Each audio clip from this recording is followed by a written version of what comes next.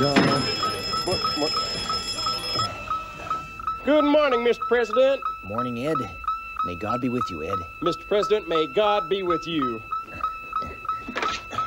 I'll have 2 eggs over medium, some juice, and a cup of coffee. Oh, and cancel that World War, will you?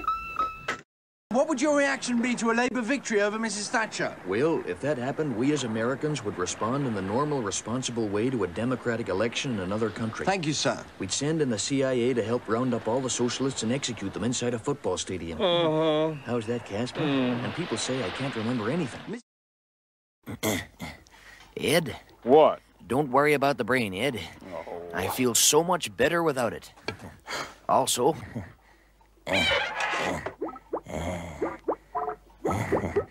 It's just dandy for keeping things cold, Ed. Listen, Mr. President, we're winding up to another election. I'm telling you, the American people are not going to accept a president who ain't got no brain. What about Gerald Ford? Okay, fine. Suit yourself.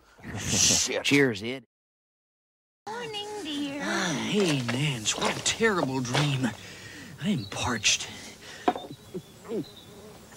That's better. I could use another one of those.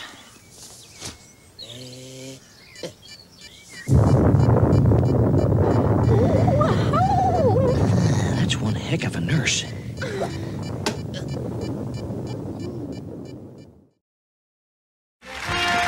Ladies and gentlemen, an audience with Ronald Reagan.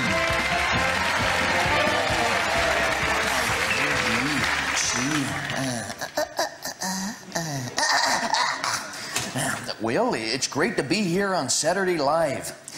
Well, it's great to be here on Saturday, anyway. I'm here to answer your questions, so fire away, fellows, as I said to the 6th Fleet yesterday. Mr. President, what exactly are you doing over here? Well, to be frank, I'd have to be Italian and sing my way and not have any connections with organized crime. So I think I'm going to be old Ronnie instead. Mr. President, what exactly are you doing over here? Well, sir, let me answer this way. I don't know. Pretty smart for a guy of 103, huh? Next answer, please.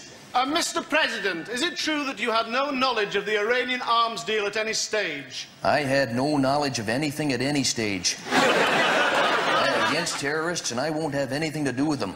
That's why I got Israel to sell them the guns. They have to get up pretty late in the morning, fellas, to catch me awake. Okay, Sir Robin. Mr. President, did you know that the profits of the arms deal went to the Contras? Can you speak a little softer, please? I can almost hear you. You, over there, ask me something easy. What's your favorite color? I have never illegally supported the Contras, and the money was not siphoned through CIA bank accounts with my full knowledge. Thank goodness I didn't give anything away. Mr. President, don't you think you're too old to be a president? Yella. Definitely yella. Or possibly gravy.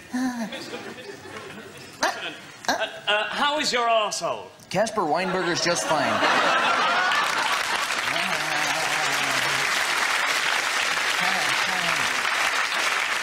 Don't let anyone tell you otherwise. Last question, please. Is it true, as reported in last week's papers, that you have a memory problem? What was the question again? No time for that. I've got to do Saturday Live in a minute. Cue the music, fella. By Bozeland. My heavens, is it the middle of the afternoon already? Oh. Night, honey. Night, Mr. President. Answer that, will you, Nancy? Okay, honey.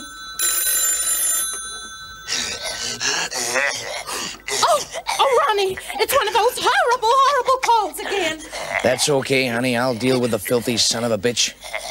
Now look, Mr. Chernenko, I've told you not to call me at home.